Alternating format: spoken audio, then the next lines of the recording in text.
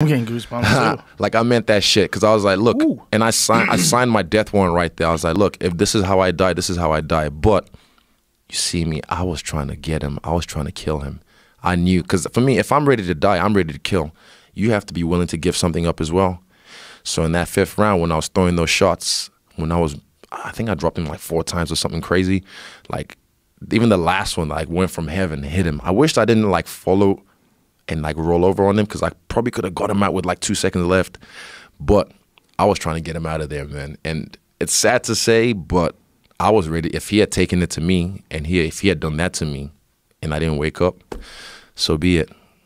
Well, that was evident in the way you fought, because you didn't, it was a close fight, but it looked like you were ahead on the judges, but you didn't take, any break at all. You threw yourself into the fire instead of being cautious. And I told that to Dana. Dana and I were talking about that fight, and he was talking about how hyped he is for Whitaker. They tried to get me to fly to Australia. I love you, bro, but I'm not doing that. Don't do it. Even me like right now, I've canceled a lot of my trips because also, my knee, but also just FOMO, being away from the gym. Like, you feel it after a while, especially at this level. Like, after the fight, because you can see the target on your back, people smile in your face, Oh, yeah. And then, yeah, I know what's up. I'm not stupid. I've seen a lot of people in this game rise and fall 100% all the time. So I want to get back to doing what I do best.